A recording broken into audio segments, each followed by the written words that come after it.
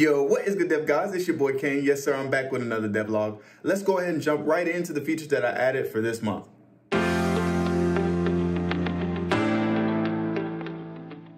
In the last devlog, I spoke about using a Fortnite-style customization system where players could equip pre-made skins. I decided on that based on a fear that with the modular approach, players will run into meshes not lining up or, even worse, not looking good with one another. I've gone back to the drawing board and reverted back to letting players have full creative freedom over their characters. This was one of, if not the most time-consuming part of this month, so let's jump into the editor and see the fruits of that labor. So if I come over here and jump into the Customize tab, I have these subsections that fit within the section that you're in. So each section has its own amount of subsections that you can edit. There's a lot of editing choices, and there's a lot more assets I need to add to this system to make it more complete. But for the time being, this is what I have. So you can edit the colors of the skin. You can be whatever color you choose. In this case, I'm gonna go with the teal. You can edit the hair color. This is actually for the hair meshes, but you can edit the hair color, which we do have since we have eyebrows. And you can go ahead and select whatever color you want for the eyebrows. You can also right click on the layer and clear the shader. So here, if I right click on these two layers that I added a color to, it reverted back to white. In this case, I do want to be teal, and I do want these eyebrows to be green. For the heads, this is where I actually have some meshes. So I'm using head 1. This is the only mesh that I put through my pipeline. The rest of them have not been put through my pipeline. The art pipeline is probably the most time-consuming part of this whole system. I'll go into more detail about that in a second. So I'm gonna just, show off that you can right-click and get rid of the mesh that you select as well. Let's change the eye color. Let's do... yeah, okay, that looks good. We don't have any beards yet, or we don't have any facial markings yet, but we can go into the chest section and we can change to a long sleeve or a turtleneck, or we can even go back shirtless. And each one of these parts, you can go in and change the color. But in this case, for meshes that apply a shader, you can actually apply a custom shader here. So if I want to, I can apply this aqua blue or cool blue shader here.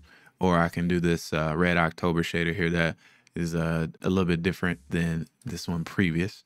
And then this shader is applied to this layer. So if I go in and I change to the long sleeve, I'll have that shader applied to this layer. So going in, you can, you can go to your heart's content. You can go ahead and just stack these meshes on top of each other. Like I said in there, you can also go in and change the shaders of everything. I actually want to change the shader of this t-shirt, so I'm going to change that to cool blue. And you can see as long as I change the shader here, I change it for the entire layer. So let's go into the hands and let's give myself some gloves here. I only got one pair of gloves. Go ahead and give it the cool blue shader as well, and give us some pants because we butt naked out here. Maybe let's go with the yoga pants, and I'm also give it the cool blue shader.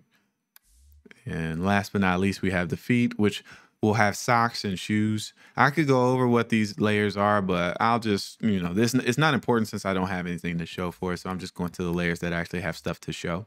So let me go to the low top shoes, and we'll go to the cool blue shader as well. And so if I go back and exit out of this, you can see I can take a look at my overall character. And this is now the customization that we will take into the play space. So if I just go back to the play button here, and let's just go practice 3v3.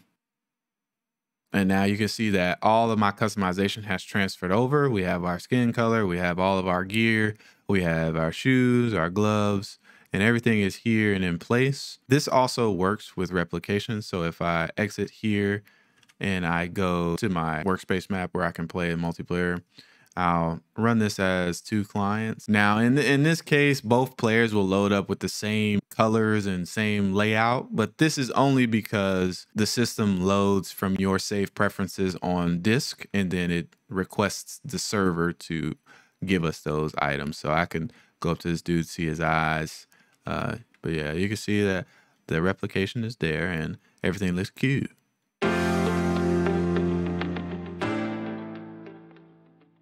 One of the biggest things I had to solve with the modular system using the original content was the amount of draw calls that each one of these meshes uses. If you don't know about draw calls, you can see that each one of these material IDs counts as a draw call when it comes down to it. If I'm letting players combine up to 15 meshes together and then each mesh has 3 draw calls, we're looking at 45 draw calls per player.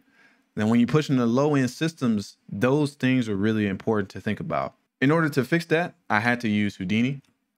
In Houdini, I have a pipeline that essentially bakes all of the original content down to a format that Houdini can read and write to. Once I get that content to a state that Houdini can read and write to, I then take it to a working section here, and then I do anything I need to do to it. I change the UVs. I'll delete some topology that I don't need. I then give it a vertex color, and then I export it again as a final version that I could use later on. Once I get that final version, I bring it over here and I essentially bake the normals from the original geometry back onto this newly created UV map. So one of the biggest issues that I was scared of was the fact that I would have to resculpt everything and do all this stuff. But with Houdini, there's this thing called the Maps Baker, and it has this option to transfer different maps onto a different UV channel. So I transferred the normal map from the original mesh onto my new UVs of the same mesh. Once that's done, another manual step is setting the mesh up to be exported out to both Substance Painter and Unreal. So I have to take this mesh, I have to merge it back with its skeleton. I do a little peak node here for certain things that sit on top of other layers, since a lot of these meshes weren't really made to be separate. Like in an instance, you can see my t-shirt here is a separate closed piece. And in the original content, the t-shirt is a combination of the t-shirt and the arms. So this had 2 draw calls. I didn't want to deal with that. I also want the players to be able to wear a t-shirt whenever you want to wear a t-shirt. So this was not an option. So in order to fix the meshes clipping through one another, I had to add this peak node here that just, you know, it extrudes along the normals, essentially, if you think about another program. I give it the material so that it only has one material ID. This is essentially how you set it up with one material ID. And then you just give it some names. And essentially you export this out as a FBX. And this is the same file that I use in both Unreal and Substance Painter. Speaking of Substance Painter, I imported it in and I made my own smart material here that automatically has these layers laid out for me. And I hand paint a material ID map. And this is where all of the shaders inside of the editor will get placed. So if we take a look at the jacket, let's go to customize chest. The jacket has leather on the inside, leather on there. It has some metal here. And then the rest of it is blue denim. If I alter this mask to where maybe this color, or let's change this outside color to green. So if I change this mask and then export this out, once Unreal reads that my textures has changed, it imports it. And then I could go to the customization again, and we can see that that shader will automatically change because it's based on that material ID. So now I have a different material here on the outside and it looks a little cooler. This is actually this is a pretty dope layout of this. I might actually keep that. But this system is really fluid once it gets going. I only have a few parts right now, but once I spend some more time dealing with this side of the project, I will have a lot more parts already ready to go.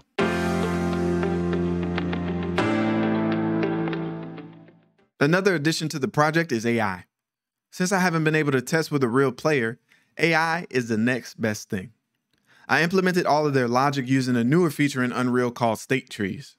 In my opinion, state trees are the future of how you should implement gameplay behavior for AI. The ability to create tasks and states in both blueprints as well as C++ makes it super familiar.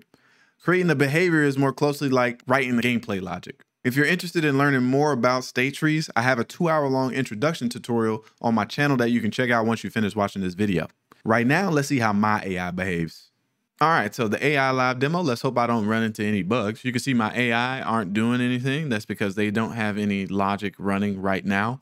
They react based on the ball's possession changing. So if I pick the ball up, you can see the offensive players, they start running to the offensive side. The defensive players, they have these defensive assignments and they're trying to stay in front or around their defensive assignments. So you can see this guy is chasing my teammate over there with the icon. That icon is just to help the player know which icon will pass to who. Since my game is skill-based and not automatic, but you can see that the defense is trying to keep up with the person that they're assigned to guard, and that's selected randomly when the game starts. The AI also have a ball handler state. When they get the ball, they become a ball handler. They look for space to shoot the ball, and then they shoot the ball. They also will pass the ball if they figure it's a better option to pass. Let me turn off this debugging so we can see. Right there, we just saw that the AI on the other team, since I scored, the possession of the game changed. So they're commanded to try to take out the ball and pass the ball in. You'll see this right now with my AI. Once the ball is scored, there's a message sent to the AI, hey, the ball scored. If you're on the other team, you need to take the ball out. So you can see here, he passes the ball. And I can actually make this guy pass me the ball, but I made him pass that guy the ball. I made him pass me the ball. If I press a pass key and the AI has the ball, they'll pass it to whoever's in the slot that I chose. Another demo is the shot caller events. So I have this shot caller system where I can pick the ball up, and as long as I have the ball, I can call an offensive play. This also will work on defense when you're playing against another player, but I haven't implemented any defensive plays yet. But once I pick the ball up, I have the option to press my shot caller key and select a play. You can see that my AI starts moving to specific spots. This guy came back to me, and this guy went to the corner over there. And once they get the ball, once again, they become the ball handler. This dude is still running his pick and roll objective, which is not a bad thing. It's just that, yeah, that's probably something I need to look at in the future. And you can see that they take the ball out here. I'm gonna let them score. And matter of fact, I'll probably take the ball from this guy if I can hit him. Can we hit him?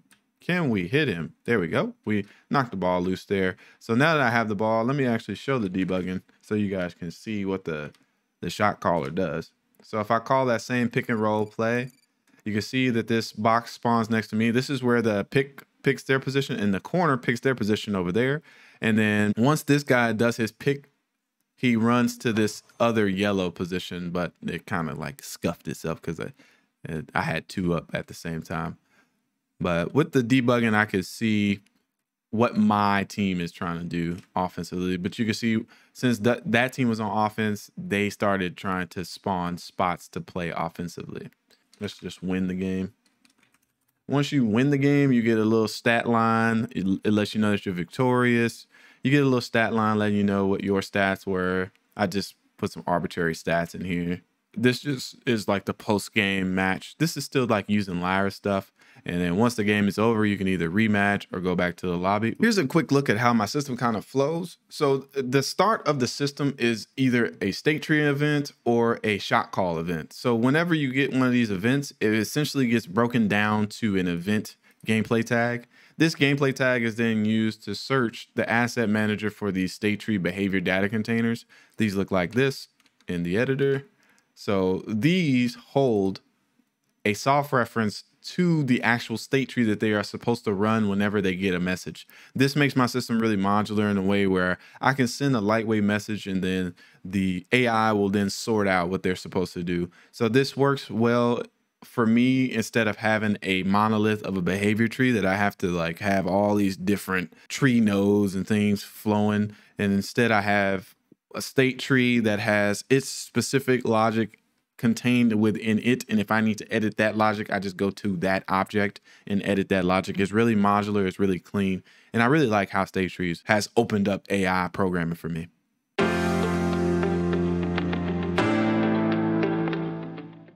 So in the comment section of my last devlog, as well as the comment section of my live streams, there's been a lot of feedback from you guys.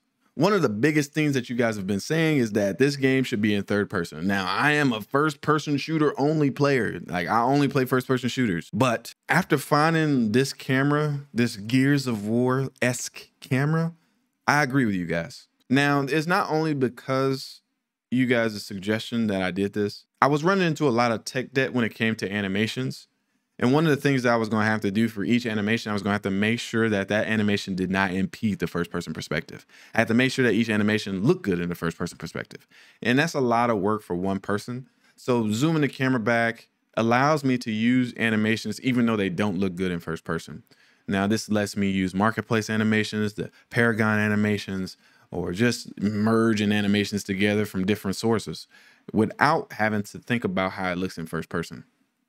So I'd say thank you guys for that suggestion. Even though I brushed it off when you first mentioned it, after testing and finding that perfect camera view that fits right in between first person and third person, for me, this is like perfect, man. It really does look a lot better. Another thing I've done to make the game look a lot more, centered or grounded is I have reduced the size of the basketball goals. It was also mentioned in the comments that the basketball goals were way too big, and that could actually make the game easier for players to hit shots. And, I kind of brushed that one off too, but after moving this back to third person, I started, I was busting ass. All right. The hole was way too big in third person. So reducing the goal to about 80% of its original size was all it needed to look a little bit better. I might go smaller if I do some more testing and see that it's a little bit easier to hit shots. But for now, this actually looks pretty good. So if you guys have any suggestions or any feedback that you want to give me, please leave it in the comment section. Please don't hesitate to jump into the live streams and tell me something about myself, because I kind of remember all that stuff. And even though I might not pay attention to it while I'm working, it does hit me in the back of my brain and let me know that somebody else is thinking about my game in a way that I'm not. So I always try to at least test the idea to see if it'll work. So jump in the comment section. Let me know what you guys think. Okay, so those are all the updates I have for you guys this month. If you are interested in learning more about this game, be sure to jump into my streams, man. I'm starting streams back up this week. And also make sure you're in the Discord. I leave links to the unlisted streams in the Discord announcements channel so you guys can watch. Sometimes I do things that people want a tutorial over, and so I do it in the stream. So if you're interested in that, make sure you're in the Discord. And with that, I'll see you guys in the next one. Peace.